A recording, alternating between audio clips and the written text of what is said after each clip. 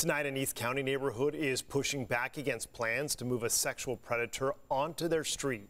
Dozens of residents rallied tonight in El Cajon just as the courts ready a decision that could allow a criminal to move in soon. News 8's Lamont Peters has more from tonight's emotionally charged event. This is the second rally neighbors held on Mount Helix to bring attention to the fact that 2 sex offenders may be living in this home right behind me. I'm infuriated. My husband we worked so hard to live in this neighborhood. I care about the city of El Cajon. Outraged neighbors in El Cajon are rallying to stop another sexual predator from living in the area. Convicted sex offender Merle Wakefield is scheduled for a hearing on Monday, and neighbors say they will do whatever they can to keep their children safe. It's not right to just dump these guys into a community full of children. It's not okay. I understand the law and I understand they need somewhere to go.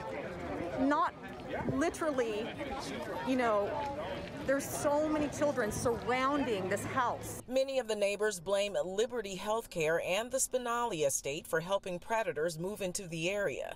Liberty Healthcare is the company that will monitor the convicted sex offenders, and Spinelli owns the home they may be living in. Why is this guy Spinelli making a business right down the street? To me, that's a business. The business of sexual predators.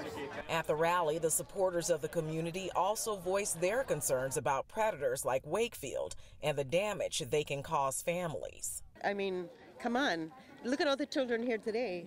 I mean, I was a child that was abused like that, and I don't want them to be abused. Earlier this week, a court hearing was held for 78-year-old Douglas Badger, a convicted sex offender who may be living at the same house with Wakefield. So far, the courts have not made a decision about placing Badger in this home, but neighbors say they're praying that the courts will reconsider placing Wakefield here on Monday.